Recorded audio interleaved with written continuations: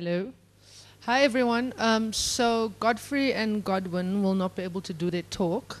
Their visas got rejected. So Neil Muller does stuff in Python, and he's going to be giving a talk. He asked me for that to be his introduction. I'm not just lazy.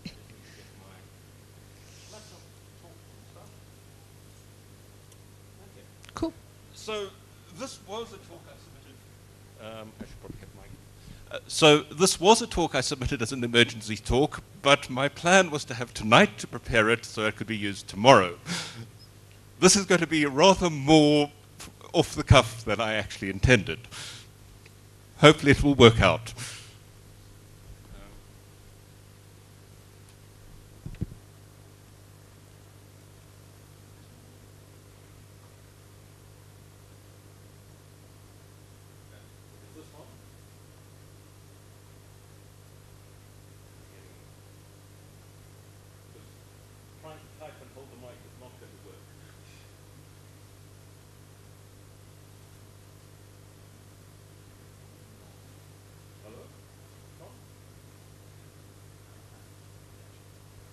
Hello? Ah, that sounds better. Okay. Talks.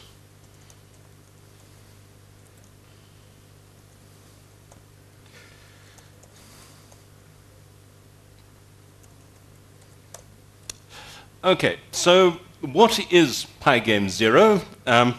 You'll also note the distinct lack of slides because that was going to happen tonight. So I don't know, how many of you encountered PyGame? All right. Okay, so PyGame is a library for writing games in Python. It's kind of cute. If you want to write games in PyGame, I should recommend the event PyWeek, which happens twice a year. You write a game in Python in a week. The next PyWeek starts on the 21st of October, and they are great fun, and it's a great way to learn Python, and really more people from South Africa should take part. I mean, people from Cape Town have taken part basically about once a year since 2010 or so. But as far as I know, there's only ever been one entry in PyWeek from Joburg, which reflects very badly on all of you. So,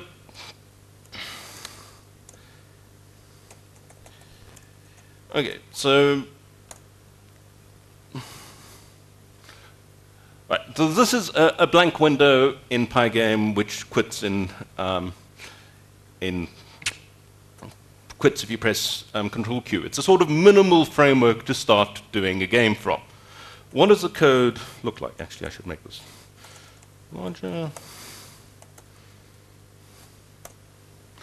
So we import PyGame, we import PyGame locals, we initialize the display, we set the mode, we add a handy constant. We start a timer because we need to that.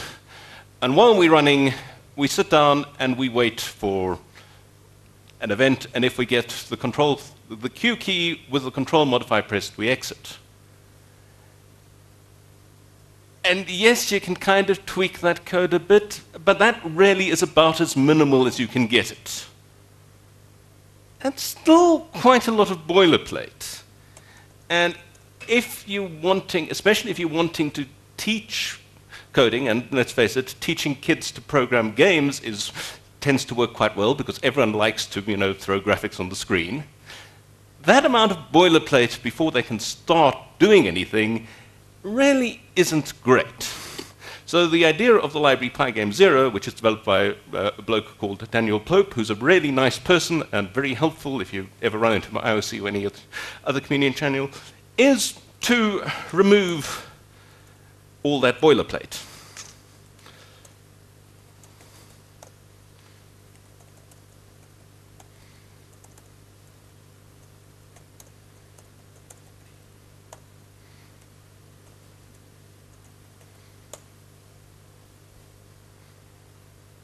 That is an empty file. That is a legitimate PyGame Zero program which displays an empty window which quits if you press Control Q. That is the entire point about PyGame Zero. All that boilerplate we don't care about because it's boilerplate. We don't want people doing that.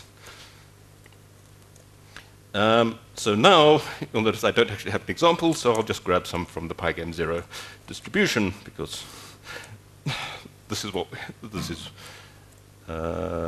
basic. Actually, I'm going to copy that. Actually, I want something simpler than that.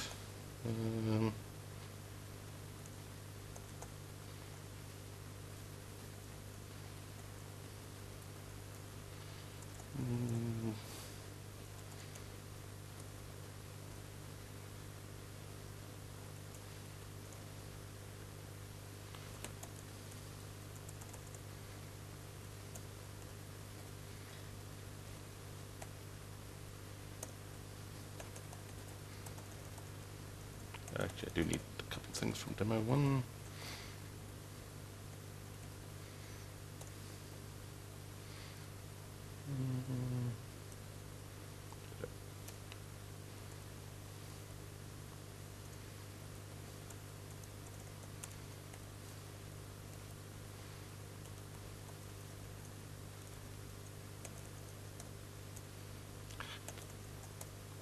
Is the right name? It's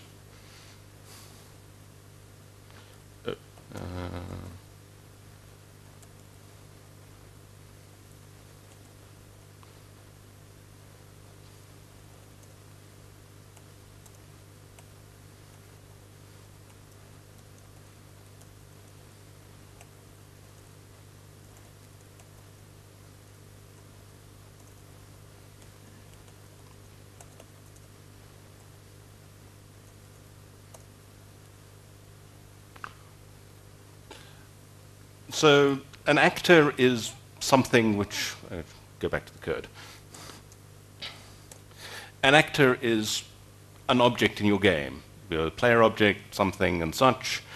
The name will be the image it uses. PyGame Zero requires a specific structure that you have images and you have the file names there. To aid portability, it will complain if you do things that aren't, if you use names that aren't lowercase and all that. So one of the problems people often do when they're moving between Windows systems and other systems with case systems case-sensitive file systems is they get into lots of problems about why does my image no longer load and such. So PyGame Zero avoids that by demanding that everything always be lowercase, which is a useful convention. Such we have a bunch of attributes, and then the update function is a hook that gets called every tick, and dt is the time interval between that. So in this case, I'm just redrawing it every frame, but I can do something like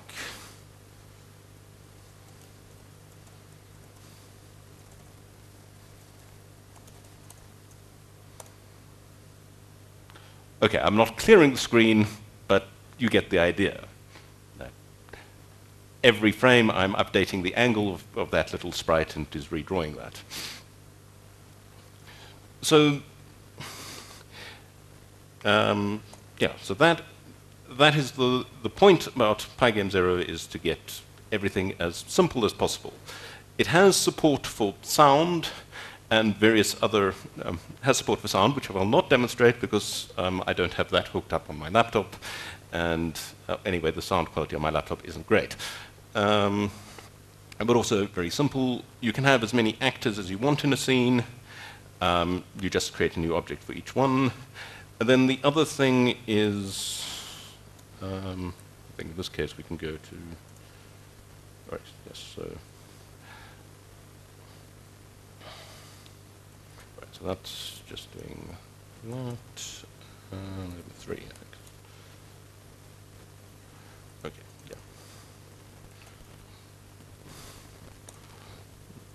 yeah. PG Zero. This is a mistake I always make when switching between PyGame Zero. So we have basically the classic punch a monkey game.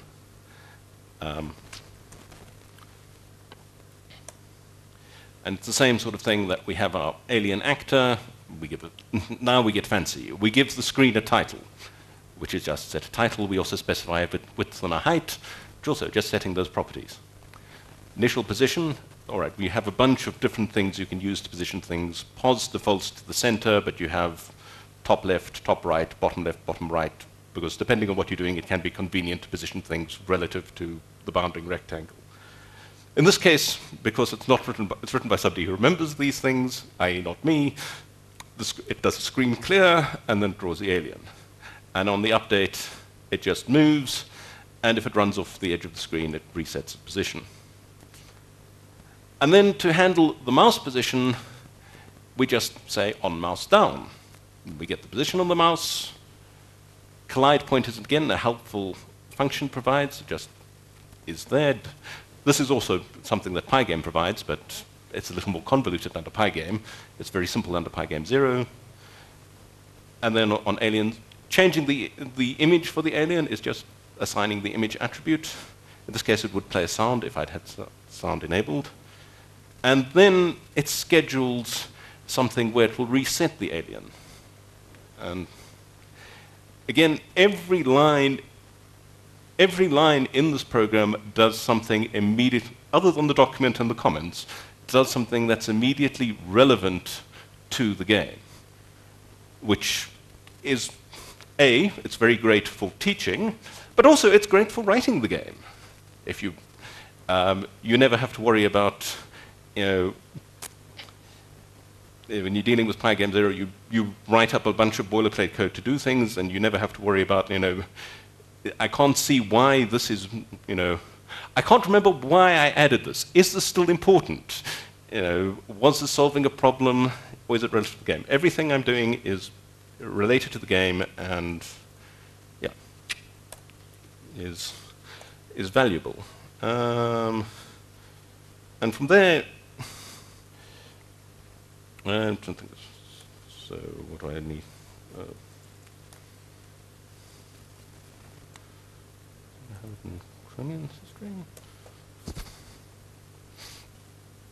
The other thing that PyGame Zero has, it has really good documentation, and they update it, which is not always true of. PyGame has gotten better about updating its documentation, but there was for a while when it was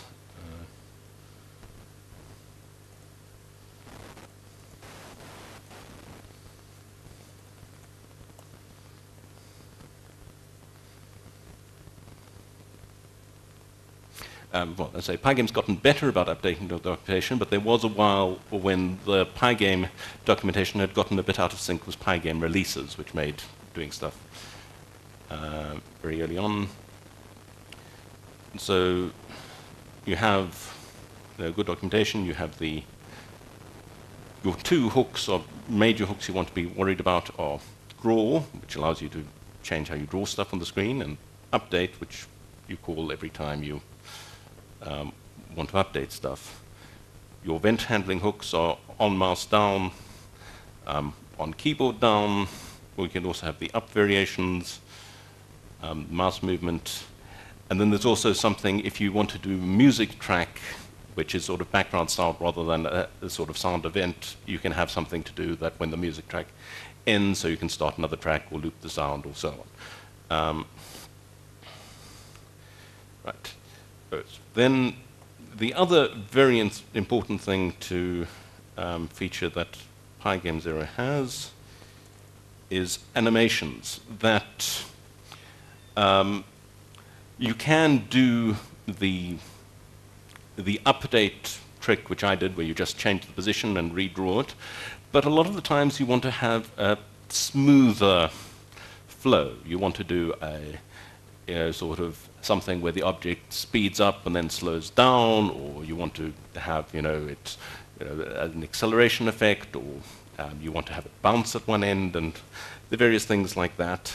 And PyGame has this idea of animations. So here we have something where we create two actors, a block and a ship.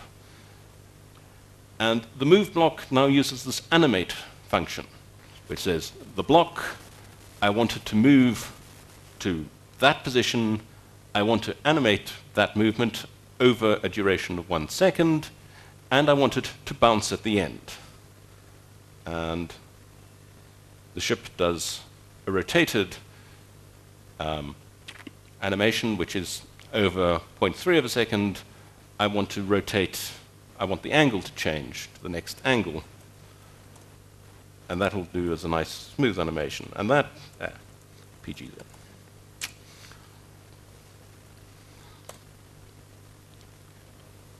And you'll see the bouncing block effect, which again requires no real effort on your part and kind of cool.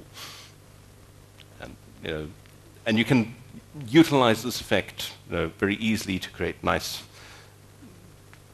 whatever animated effect you want. There are a bunch of options on that. You can control the duration. Yeah. So that is there. So what else are we going to do? Oh, yes. Very useful convenience methods if you're wanting to write games are the distance to and angle to, which are just give you those values. And clock we've mentioned, but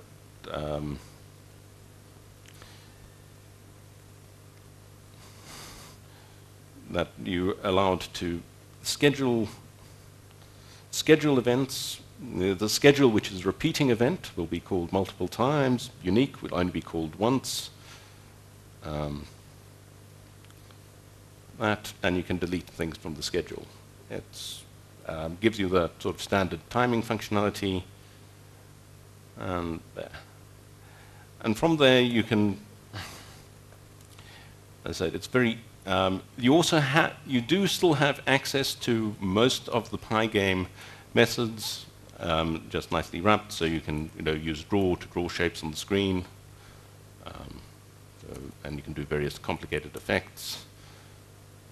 And it is still all Python code, so you have all the useful structures of loops and all the rest of it. So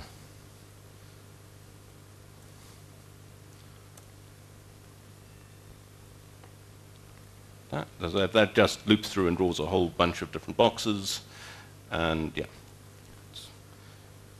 I'm trying to think what else.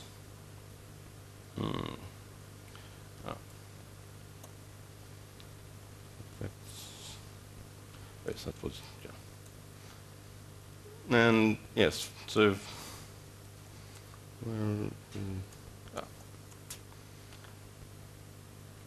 and then from there you can get up to building fairly complicated games fairly quickly.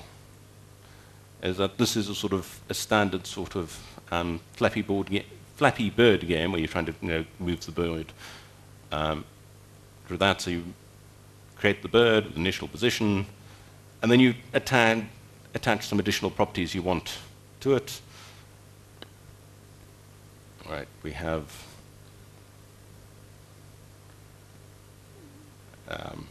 pipes which will move and will appear with a random gap. We add a little velocity effect on our Y position, and we check if we collide. Collide rect is another PyGame helper function which is exposed to you.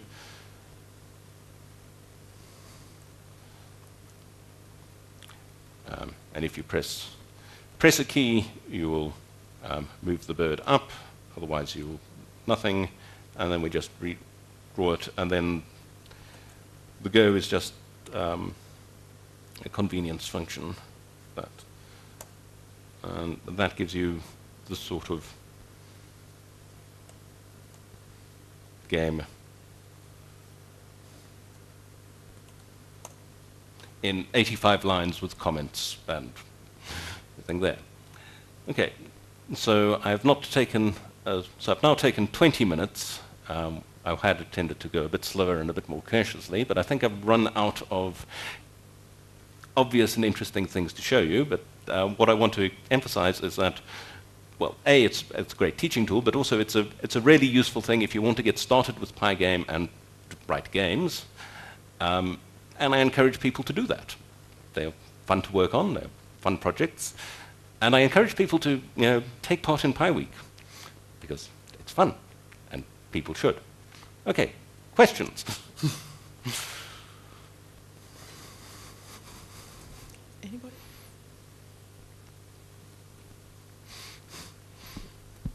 I promised you a difficult question. Right. But this might not be that difficult. I just want to know, is there any support for doing things in 3 dimensions, or all the PyGame stuff? Okay, so in PyGame and PyGame Zero, there's no 3D support. PyGame, because it's based on SDL1, which is purely 2D, and PyGame Zero is a wrapper around PyGame. If you're doing raw PyGame, you can basically create a surface which you can then pass to PyOpenGL, and use PyOpenGL to do that, and still have the PyGame event loop for you. It's not really exposed. That sort of functionality isn't exposed in PyGame Zero, because it's sort of not. PyGame Zero is primarily meant to a low impedance thing to get people into working with PyGame and programming. And 3D is not easy in whatever framework you're using. If you're wanting to do 3D in Python, if you're wanting to just play around with the OpenGL, with raw OpenGL, it's probably better to use Piglet, which is much more designed around being OpenGL framework friendly. If you want a friendlier interface, then you're probably looking at one of the existing 3D libraries. The ones with good Python support are Panda 3D, which is quite cool, and that's a complete game engine. So it also provides all the user interface, all the user input, sound, and all the rest of it, but gives you a lot of tools for dealing with 3D and loading 3D models and such. The other one which works quite well with Python is Ogre. But that is purely a 3D rendering engine. You still need to use something else to manage keyboard input and all the rest of it. There are a couple of other ones. There's Horde 3D, although it died for a few years, but has now come alive again. But the Python support hasn't been updated, so yes, you can get it to work, but it's a bit flaky. And then there's Godot, which is much more a specialized game thing. And that has Python support, which was going to be merged, but last I looked hadn't been merged, but I'm a bit out of date on that. So there are those sort of options. I'd say Panda 3D, though, is probably the best one if you're going to be doing it in Python. It's the most complete, and Python is a very heavily emphasized part of it. Cool. Any questions? Any more questions?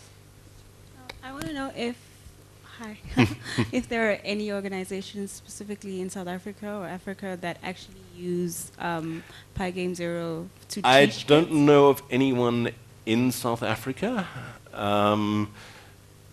There's Daniel Pope, the person who wrote this, was funded by the PSF to help develop it, and has been doing work with, I can't think of the people's name now, but he's been doing work in the UK on getting people involved in teaching. But I don't know of anyone doing it in South Africa.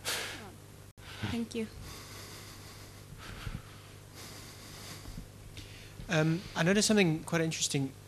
So you have your, I guess you could say, like your main file where you you don't use classes. It's just purely functions. Yeah, it's okay. So you can extend it out to be, object orientated and such if you want to. You could say wrap, rather than just tacking properties onto the actor to do the bird, you could make a class for the bird and have those as properties and such. And then the hooks, which PyGame Zero calls, are the update function and the draw function, and so you're still going to have to use those to call methods in your class. But that's a sort of second. If you're doing it as well, if you're writing something complicated in it, that might be how you choose to organize your code. I mean, the examples are intentionally simplistic. If you're teaching people, this would be sort of, a second step or something like that once they're familiar with the concepts. I think, I'm fairly sure that actually, I think there is an example in the, well,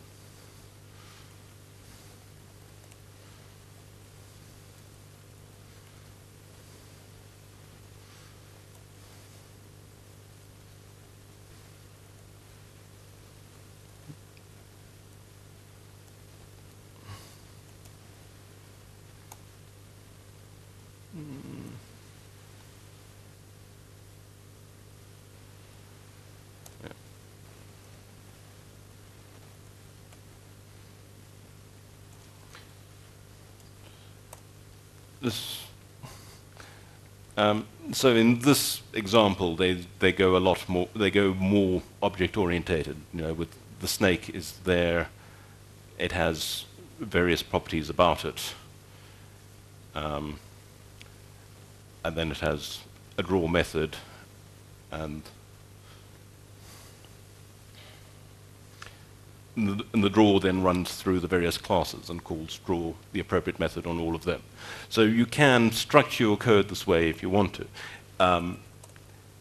But PyGame Zero doesn't try and enforce that in any way because it's a lot more boilerplate you have to introduce people to. You want to minimize the amount of stuff you have to introduce before they can get something working and build from there.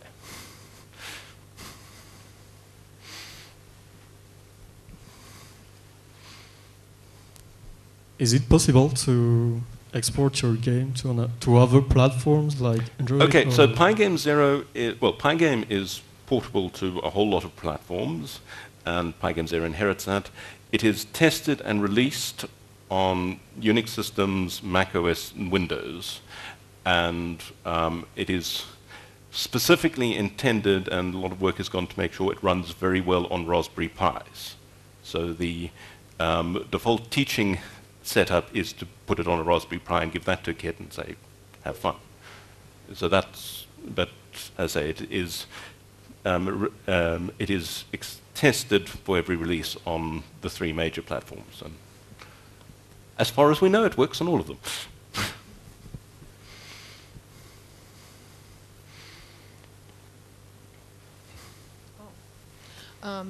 Does that include mobile? I don't know if it runs on sort of Android.